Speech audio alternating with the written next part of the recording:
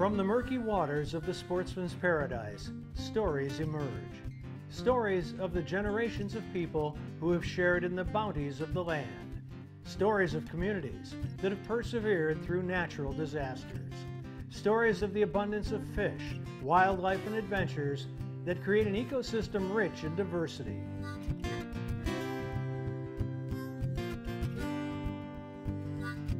And from the silted banks of the mighty Mississippi to the soggy marsh bottoms, from the tops of towering pine forests to the depths of the salty Gulf, human and animal have shared this fortune for centuries. Enjoy these stories as told by outdoor journalists who travel across our state, documenting the adventure, sportsmanship, and heritage that make us Bayou Wild.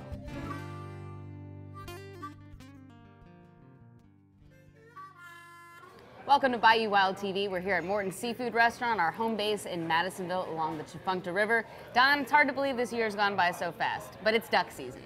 We're going to head out with Mike Bench of the New Orleans chapter of Ducks Unlimited. We're going to talk about the passion of duck hunting and kind of how it traverses all ages. And then we went through some really rough times, or they said we were in rough times, and we were in a 30-day season, a 3-duck limit. And we seemed to have a lot of ducks to choose from.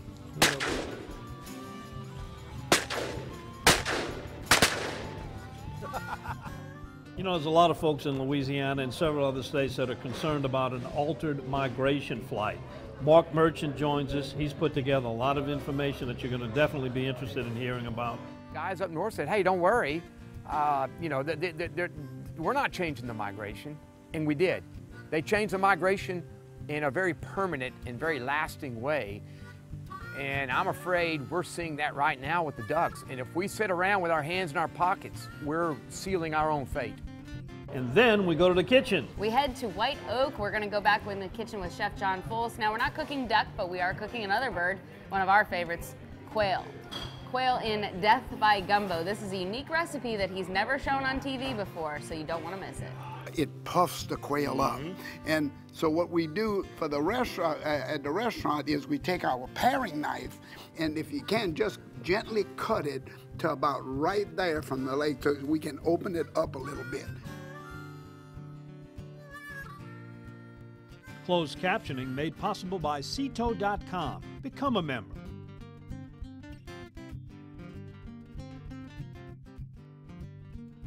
If you're a proud Bayou Wild TV viewer, check out the Bayou Wild TV collection shirts. Both regular tee and long sleeve dry fit are a perfect fit for any outdoorsman or woman who lives and plays in Bayou country.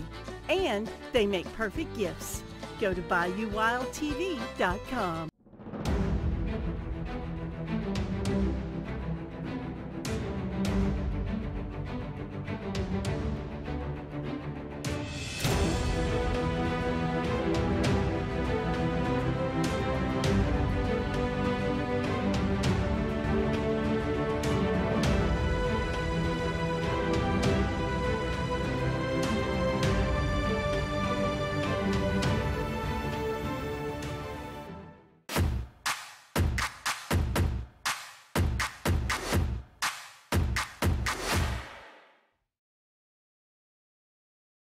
If you're lucky enough to bag a deer or a hog this season, bring it here to Double D. Double D processes hogs and exotic game and guarantees your product is always the meat you brought to Double D. Double D Meats in Bogalusa, home of country smoked, spicy jalapeno cheddar, and other customized flavors. Bring your deer or your hog here to Double D, where you always get your meat back in return. It's worth a drive to Bogalusa from anywhere. Double D.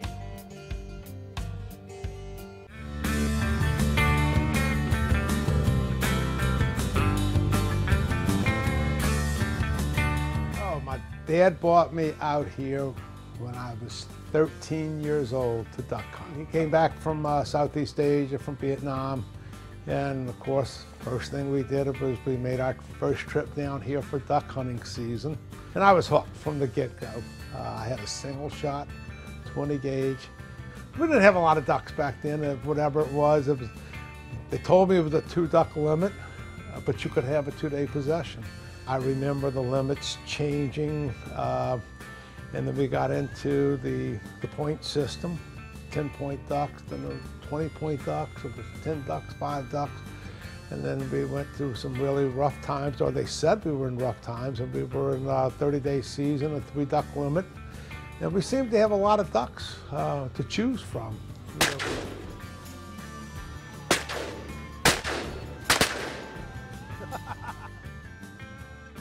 You know how they say if a shark stops swimming, he'll die? There's people like Mike that if you take away duck hunting, their life will not be the same. So he's definitely somebody that counts down the days, enjoys the process, prepares for it, travels with it, and really just makes it part of his life. It's not just a hobby, it's really just part of his everyday life year round. And to take it to the next level to where you become a fundraiser for such a great sport really means that it's in your blood, and you can certainly see the passion Mike has for it.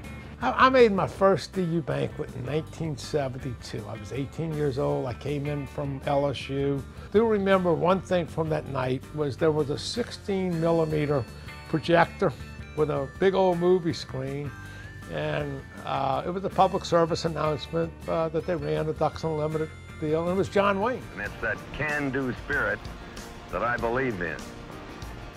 I feel that this outfit deserves our support. And by support, I mean dollars. So if you got any extra, don't forget, Ducks Unlimited. My first start was as just a prize committee chairman. And really that was what I did for a long, long time. I was content to do that. Sooner or later, I finally gave in and agreed that I would be state chairman. You know, it's one thing to be out here duck hunting and shooting ducks and taking, but it's a whole nother thing when you're giving back to the resource. And I looked at it really carefully, and truth of the matter is, the worst duck season I ever had out here was 2002.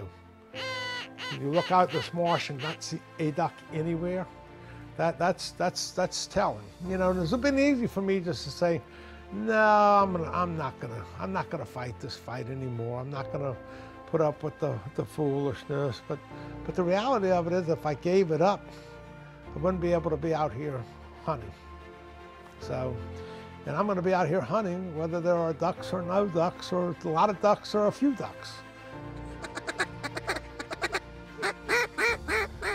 Hunters in Louisiana have a strong pride for what they do. I've lived across the country in the southeast and the northeast, and you find hunters just about everywhere. But it really seems to be something that's ingrained in folks here. Kids start really young, as soon as they can hold a shotgun, or even sooner than that, they go out and just watch their parents or their friends duck hunt. So it's definitely a large part of the culture here, and I can see why. I started hunting when I was very little, doing everything but duck hunting. Started out with deer and turkey, squirrel, rabbit, anything and everything. My whole family hunted, got into it with them.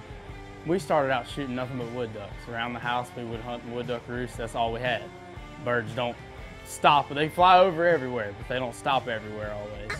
And the more we did it and the more places we went and the more different birds that we were in the area of hunting, the better we got at it. I mean, we took a lot of things that we never knew what they were, and as we learned what they were, we knew what we wanted to go after and how to find what we were after and how to make them do what we wanted them to do to be able to harvest the birds.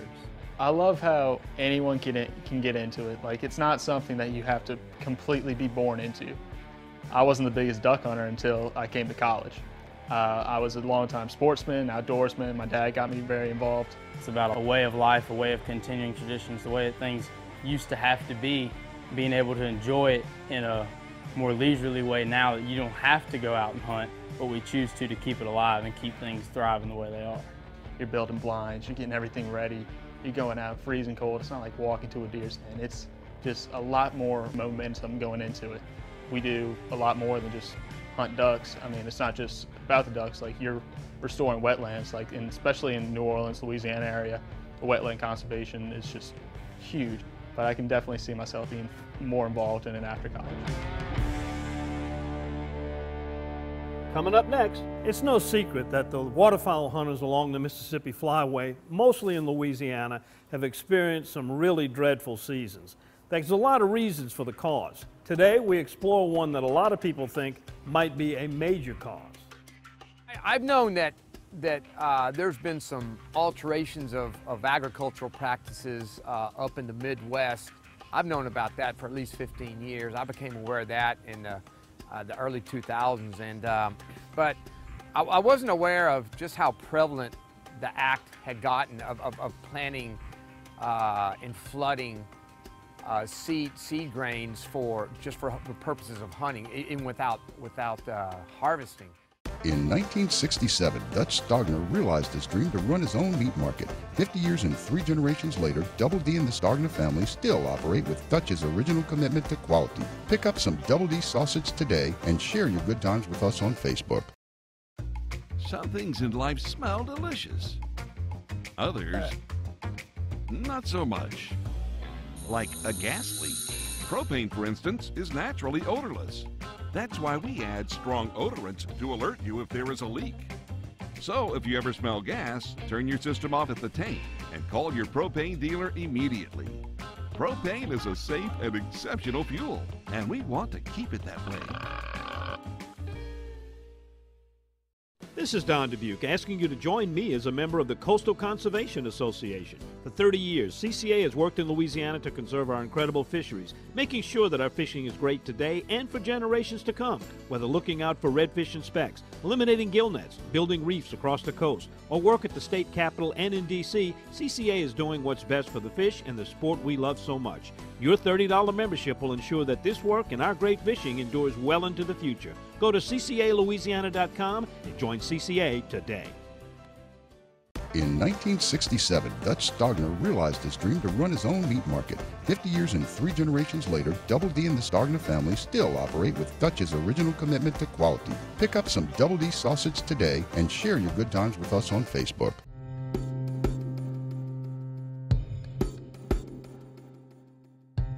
I founded Flyway Federation in February of 2018.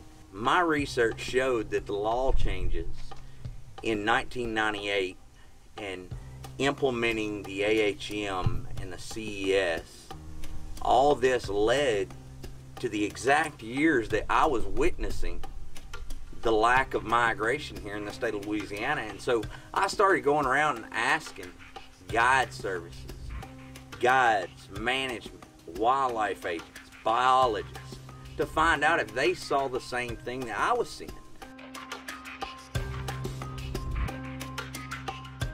My name is Mark Merchant, and I'm a professor of biochemistry at McNeese State University. I've been there for about 19 years now. I started waterfowl hunting with my grandfather when I was just 6 years old. Of course, he didn't let me shoot at that point. He had me bring a BB gun. That was in 1972. I've known that there's been some alterations of agricultural practices up in the Midwest. I've known about that for at least 15 years. I became aware of that in the early 2000s. I knew something was happening, and these key years tied to all these dates of problems.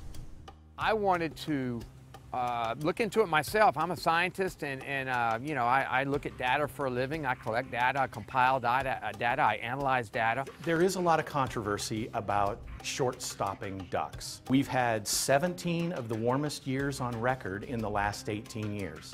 We have had large changes in agricultural practices up and down the flyway. It is perfectly natural for birds to adjust their wintering distribution based on environmental and climatological and land use conditions. I looked at snowfall in the fall, I looked at snowfall in the winter, I looked at rainfall in the fall, I looked at rainfall in the winter. There is no correlation with the reduction of the migration with any of these weather factors. We all know that ducks need food, and they need water, and they need shelter. So I looked at back to the Canada goose, because the Gulf Coast and on up into Arkansas and into Oklahoma, we wintered the 100% of the Canada goose migration historically. Back in those days, the guys up north said, hey, don't worry, you know, we're not changing the migration, and we did. They changed the migration in a very permanent and very lasting way. And I'm afraid we're seeing that right now with the ducks. And if we sit around with our hands in our pockets, we're sealing our own fate. If a bird is traveling thousands of miles to get somewhere and there's something that's going to distract it, it's going to be a ripple effect for us, especially because we're really that last stop. And I think that's a concerning thing for Louisianians and needs to be paid attention to. With the agricultural practices, the planting, levying, and flooding of corn, that's not natural. There's nothing natural about corn, just won't come up by itself. And you have to plant it year after year, and you have to manipulate it. If we don't end this now, our grandchildren and their children aren't going to have a natural flyway. We are here to look over our lands for our children, for the future with our natural resources. Future of waterfowling down here with the current trends, I don't even want to think about. I've been hunting waterfowl for 47 years, and I'd love for my grandchildren to grow up hunting waterfowl the way we did. But I guess that all remains to be seen. I just don't know. But the writing's on the wall. The writing's on the wall, and if it continues the same trend, it's not going to get better. Anyone that duck hunts regularly, or even a few times a year, just consistently will tell you that the ducks just haven't been around. Now, some folks will have had a good year, and they're going to tell you they haven't seen any changes, but I think the overall emphasis is that the larger area is not seeing the consistency they have in past years, and it's starting to become persistent enough over the years that people are really worried about it. I hope that we don't look back in 20 years and say, we had something to, we could have done something about this in 2015 and 2020, and we didn't. And now look, just like the Canada geese, they're gone and they're not coming back.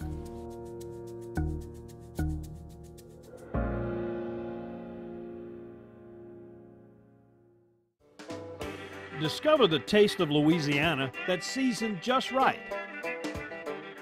Boiled to perfection, and rich with tradition. A taste that's savory, crispy, and a little sweet. Discover the taste of Louisiana fish fry products. Hi, I'm Donnie Rouse. There are a lot of different reasons to shop at Rouse's. It's the people. Everybody that works here is just so nice. Our stores get deliveries 7 days a week. They have such a wide variety at Rouse's. Everything's in stock. I mean, everything. We use Rouse family recipes and ingredients found right here in the store. It's the food. Rouse's food tastes like homemade. And they're local. Like us. We also have great prices. That's the difference Rouse's makes.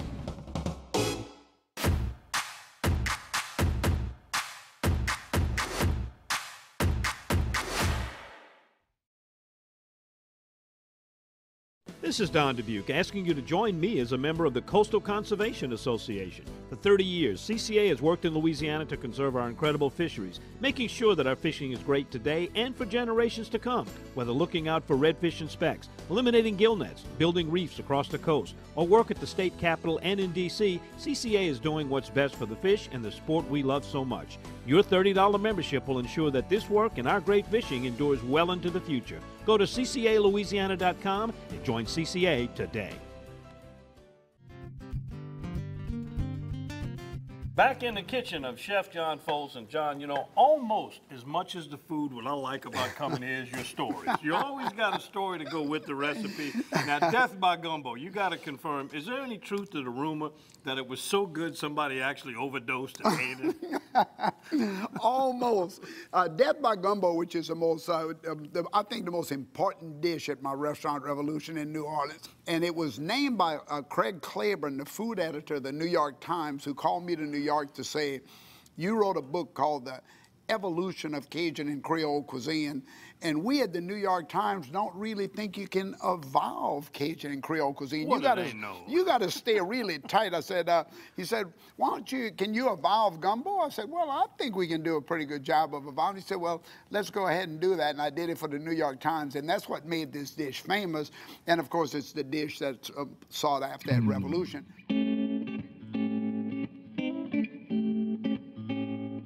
Death by gumbo, of course, is the boneless quail.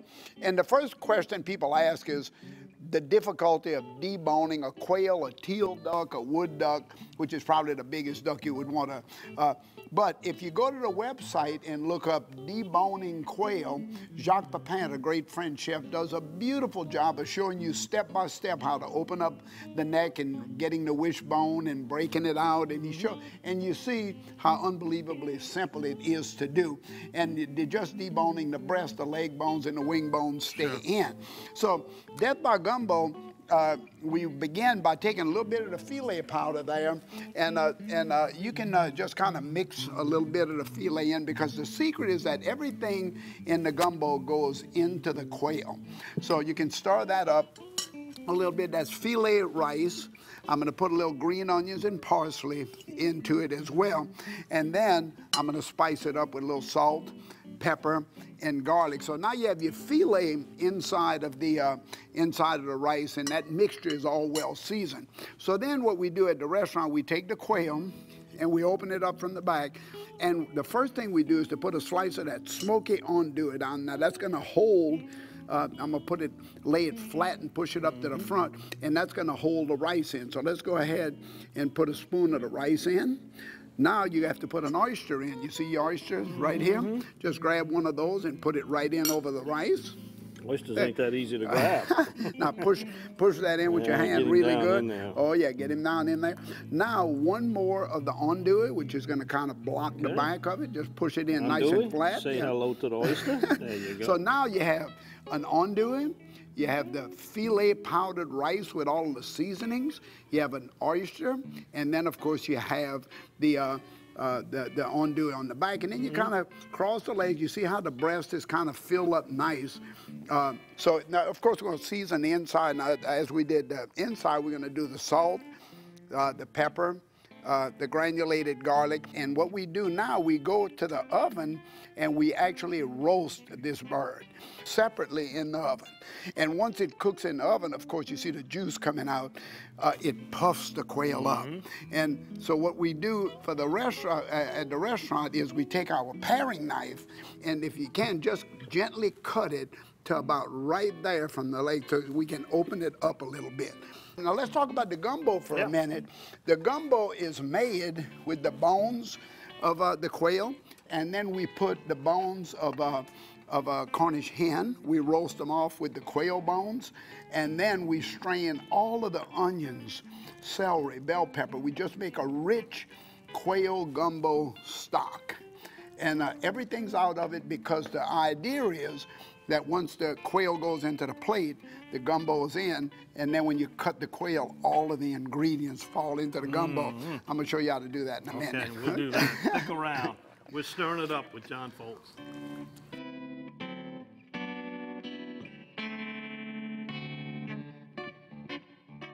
In 1967, Dutch Stogner realized his dream to run his own meat market. 50 years and 3 generations later, Double D and the Stogner family still operate with Dutch's original commitment to quality. Pick up some Double D sausage today and share your good times with us on Facebook.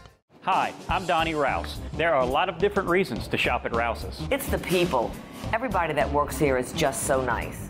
Our stores get deliveries 7 days a week. They have such a wide variety at Rouse's. Everything's in stock. I mean, everything. We use Rouse family recipes and ingredients found right here in the store.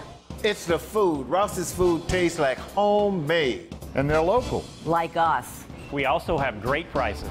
That's the difference Rouse's makes.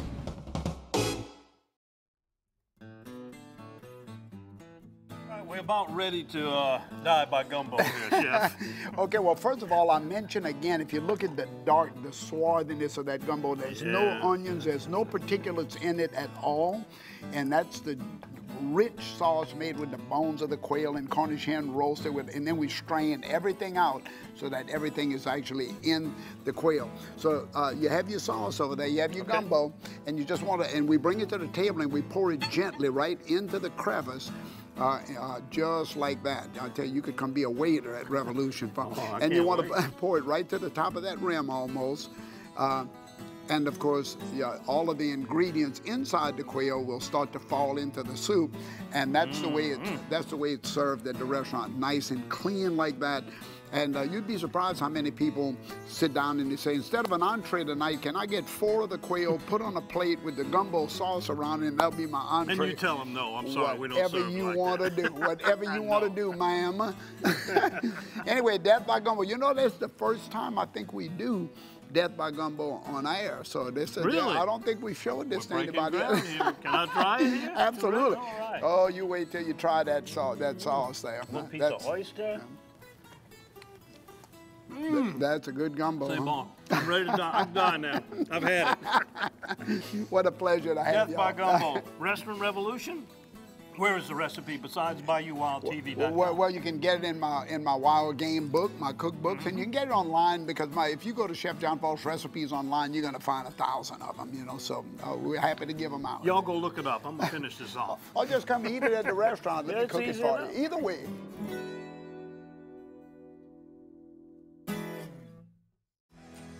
Add the taste of Louisiana to your next meal.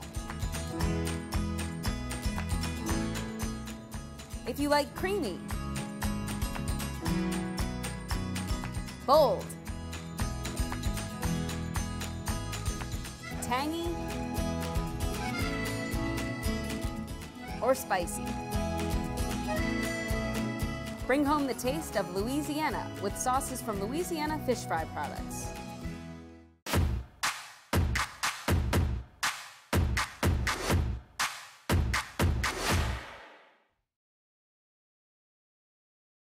Hi, I'm Donnie Rouse. There are a lot of different reasons to shop at Rouse's. It's the people. Everybody that works here is just so nice. Our stores get deliveries 7 days a week. They have such a wide variety at Rouse's. Everything's in stock. I mean, everything. We use Rouse family recipes and ingredients found right here in the store. It's the food. Rouse's food tastes like homemade. And they're local. Like us. We also have great prices. That's the difference Rouse's makes. The iconic whooping crane is back in Louisiana.